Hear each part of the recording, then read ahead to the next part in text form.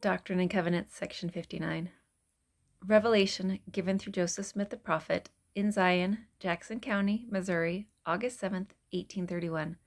Preceding this revelation, the land was consecrated, as the Lord had directed, and the site for the future temple was dedicated. On the day this revelation was received, Polly Knight, the wife of Joseph Knight Sr., died, the first church member to die in Zion. Early members characterized this revelation as instructing the saints how to keep the Sabbath and how to fast and pray. The faithful saints in Zion will be blessed. They are to love and serve the Lord and keep His commandments. By keeping the Lord's day holy, the saints are blessed temporally and spiritually. The righteous are promised peace in this world and eternal life in the world to come. Behold, blessed, saith the Lord, are they who have come up into this land with an eye single to my glory, according to my commandments. For those that live shall inherit the earth, and those that die shall rest from all their labors, and their work shall follow them, and they shall receive a crown in the mansions of my Father, which I have prepared for them. Yea, blessed are they whose feet stand upon the land of Zion, who have obeyed my gospel, for they shall receive for their reward the good things of the earth, and it shall bring forth in its strength. And they shall also be crowned with blessings from above, yea, and with commandments not a few, and with revelations in their time, they that are faithful and diligent before me. Wherefore I give unto them a commandment, saying thus, Thou shalt love the Lord thy God with all thy heart, with all thy might, mind, and strength, and in the name of Jesus Christ thou shalt serve him. Thou shalt love thy neighbor as thyself. Thou shalt not steal, neither commit adultery, nor kill, nor do anything like unto it. Thou shalt thank the Lord thy God in all things. Thou shalt offer a sacrifice unto the Lord thy God in righteousness, even that of a broken heart and a contrite spirit. And that thou mayest more fully keep thyself unspotted from the world, thou shalt go to the house of prayer, and offer up thy sacraments upon my holy day. For verily this is a day appointed unto you, to rest from your labors, and to pay thy devotions unto the Most High. Nevertheless, thy vow shall be offered up in righteousness on all days and at all times.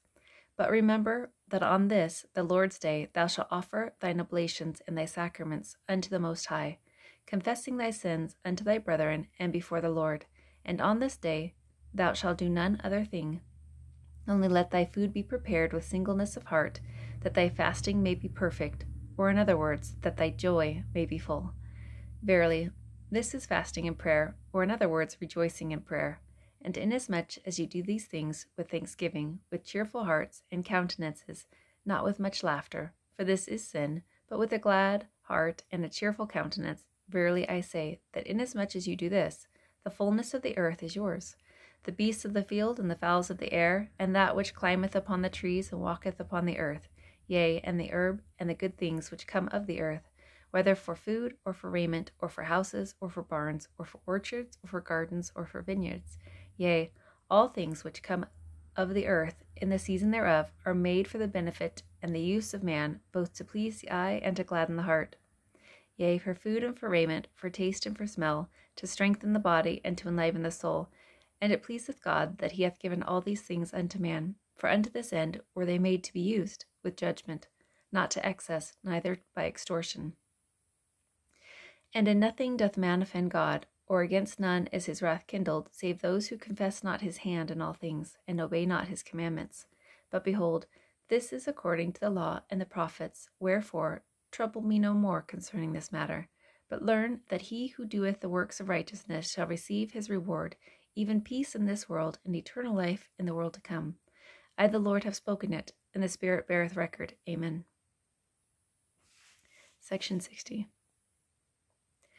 Revelation given through Joseph Smith the prophet in Independence, Jackson County, Missouri, August 8th, 1831.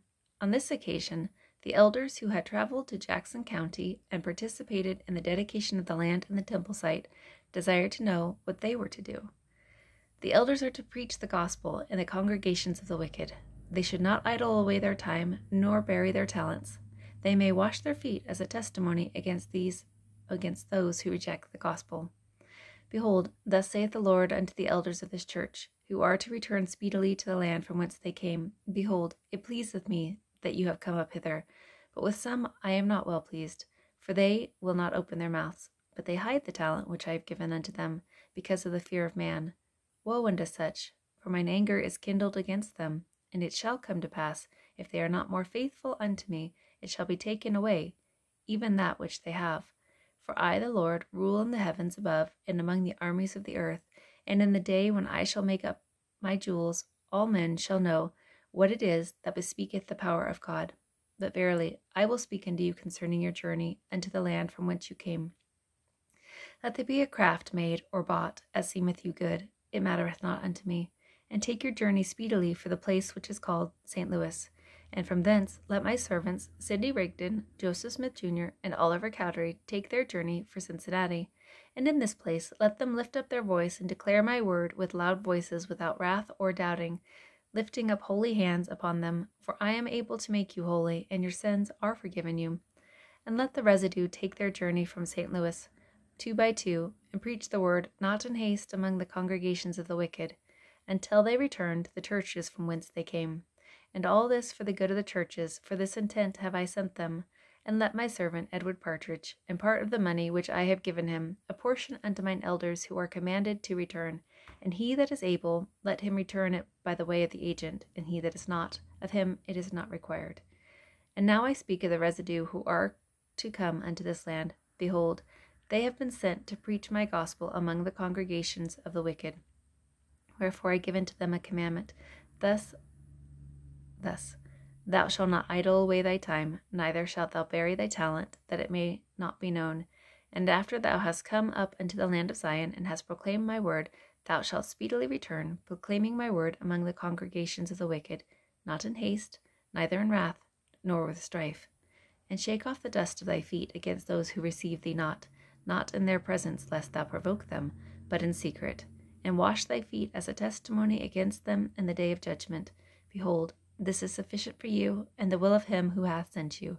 And by the mouth of my servant Joseph Smith Jr. it shall be made known concerning Sidney Rigdon and Oliver Cowdery, the residue hereafter. Even so, Amen. Section 61. Revelation given through Joseph Smith the prophet on the bank of the Missouri River, McQueen's Bend, August 12, 1831. On their return trip to Kirtland, the prophet and 10 elders had traveled down the Missouri River in canoes. On the third day of the journey, many dangers were experienced. Elder William W. Phelps, in a daylight vision, saw the destroyer riding in power upon the face of the waters. The Lord has decreed many destructions upon the waters. The waters were cursed by John, and the destroyer rides upon their face. Some have power to command the waters. Elders are to journey 2 by 2 and preach the gospel. They are to prepare for the coming of the Son of Man. Behold and hearken unto the voice of him who has all power, who is from everlasting to everlasting, even Alpha and Omega, the beginning and the end.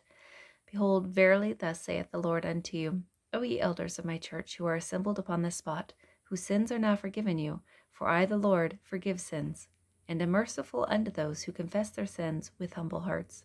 But verily I say unto you, that it is not needful for this whole company of mine elders to be moving swiftly upon the waters, whilst the inhabitants of either side are perishing in unbelief. Nevertheless, I suffered it, that ye might bear record. Behold, there are many dangers upon the waters, and more especially hereafter. For I, the Lord, have decreed in mine anger many destructions upon the waters, yea, and especially upon these waters. Nevertheless, all flesh is in mine hand, and he that is faithful among you shall not perish by the waters. Wherefore it is expedient that my servant Sidney Gilbert and my servant William W. Phelps be in haste upon their errand and mission. Nevertheless, I would not suffer that ye should part until ye were chastened for all your sins, that ye might be one, that ye might not perish in wickedness. But now, verily I say, it behoveth me that ye should part. Wherefore, let my servants Sidney Gilbert and William W. Phelps take their former company, and let them take their journey in haste, that they may fill their mission, and through faith they shall overcome. And inasmuch as they are faithful, they shall be preserved, and the Lord will be with them. And let the residue take that which is needful for clothing. Let my servant Sidney Gilbert take that which is not needful with him, as you shall agree. And now, behold, for your good, I gave unto you a commandment concerning these things. And I, the Lord, will reason with you as with men in days of old. Behold, I, the Lord, in the beginning blessed the waters. But in the last days, by the mouth of my servant John, I cursed the waters. Wherefore, the days will come that no flesh shall be safe upon the waters. And it shall be said in days to come, that none is able to go up to the land of Zion upon the waters, but he that is upright in heart. And, as I, the Lord, in the beginning cursed the land, even so in the last days have I blessed it, in its time for the use of my saints, that they may partake the fatness thereof. And now I give unto you a commandment, that what I say unto one, I say unto all, that ye shall forewarn your brethren concerning these waters, that they come not in journeying upon them, lest their faith fail, and they are caught in snares.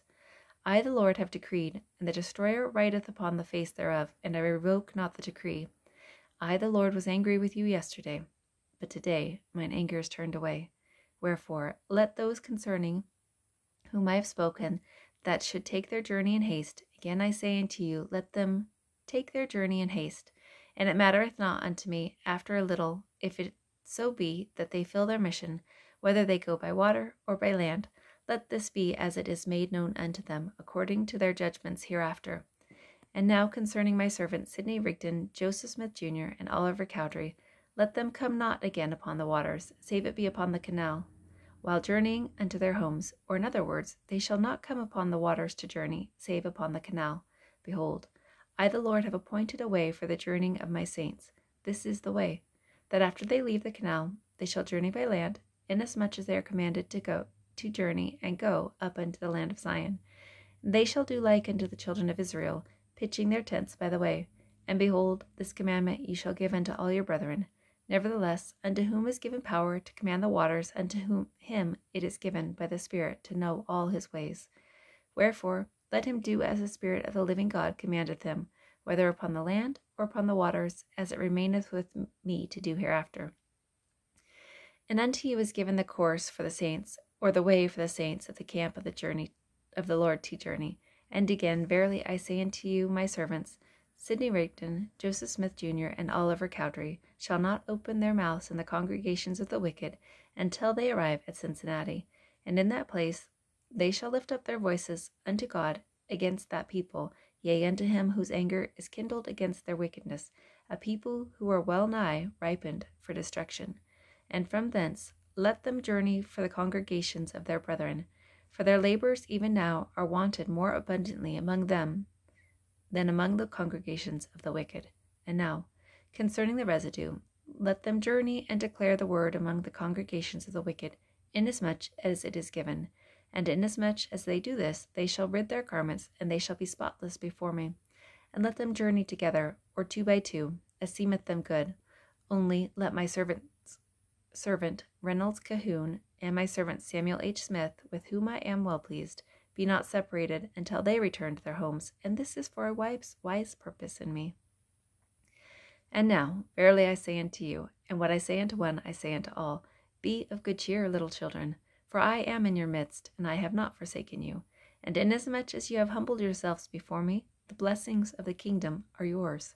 Gird up your loins, and be watchful, and be sober, looking forth for the coming of the Son of Man. For he cometh in an hour you think not. Pray always that ye enter not into temptation, that ye may abide the day of his coming, whether in life or in death. Even so. Amen.